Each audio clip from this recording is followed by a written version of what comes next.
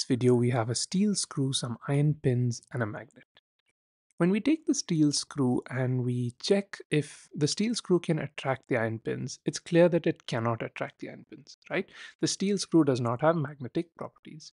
But if we bring the magnet close to the steel screw, it gets attracted to the steel screw, and now you can use this steel screw to lift the iron pins up, right?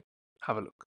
Now when I bring it close, the steel screw starts acting like a magnet, right? You can notice that the iron pins are stuck very strongly to the steel screw, right? But what happens if I detach the steel screw from the magnet? Wow, now the steel screw does not act like a magnet, right? So there's something interesting about this.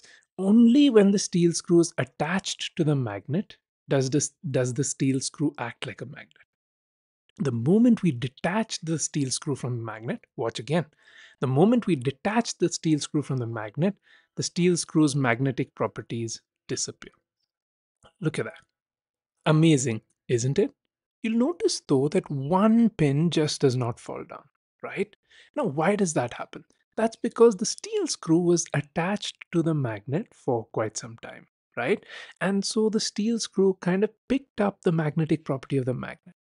But you'll notice that this magnetic property of the steel screw isn't very strong. If I tried to pick up pins again with the steel screw, it just doesn't work, right? So there is some tiny bit of magnetism transferred onto the steel screw from the magnet, but not too much. Okay, let's review what we just saw.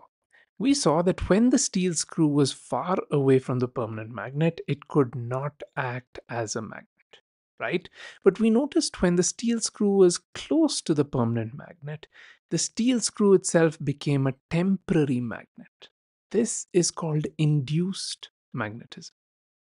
Let me just formally write down what induced magnetism is before we close this video.